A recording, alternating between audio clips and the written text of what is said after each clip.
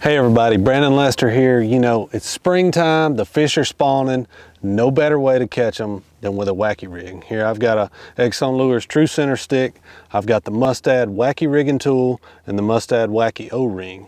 What's pretty cool about this O-ring, I'm gonna show you there's something special about it, but the way I rigged this, you simply just take your soft plastic stick bait, slide it up in the Wacky tool, slide that right off on it. And what's different about our O-ring is it actually has a little hole right there for you to stick your hook through.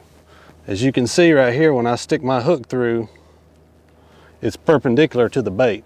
So you've got maximum hookup ratio. It'll help you catch a lot more fish. Next time the fish are spawning, you're out on the lake, skip this up and under some overhanging trees, under some boat docks, you'll catch a lot of big fish.